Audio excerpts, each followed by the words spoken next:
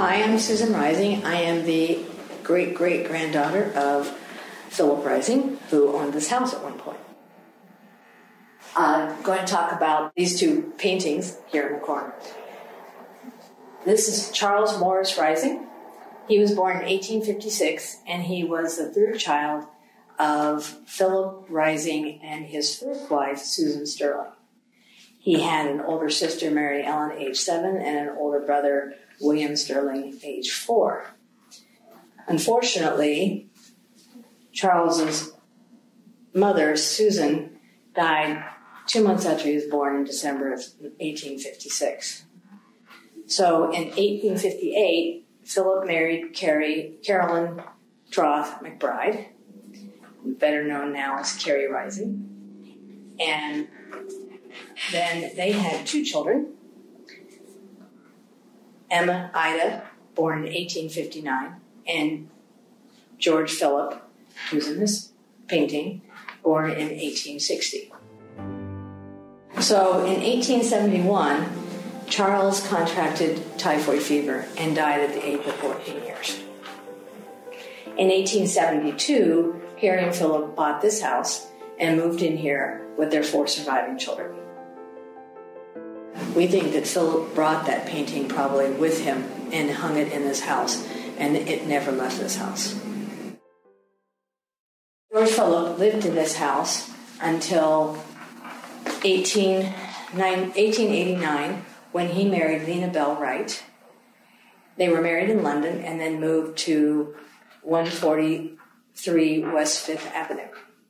They had 2 children. George Leslie was born in 1890, but he was born with encephalitis or water on the brain, and he died at 4 months. Then they had a second child, Francis Russell Rising, born in 1892, and that was my grandfather.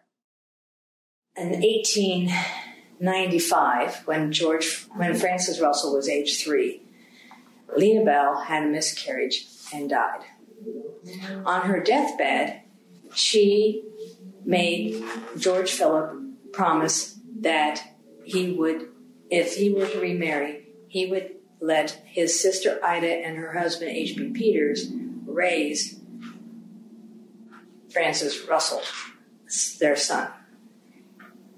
As a result, George Phillip never remarried.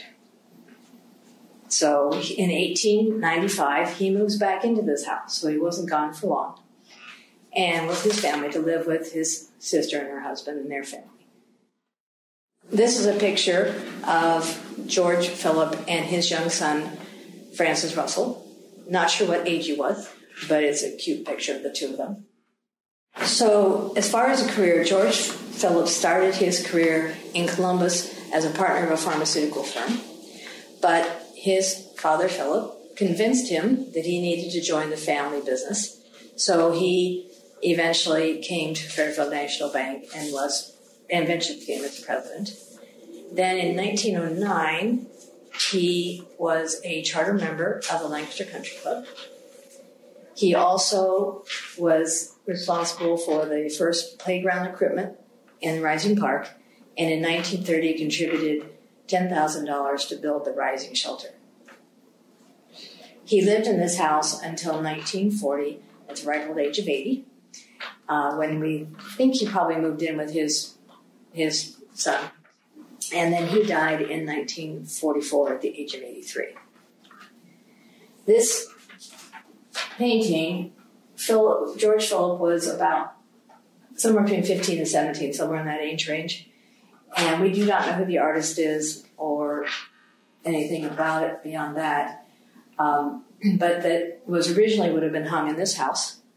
And then it moved over to my grandparents' house on Main Street.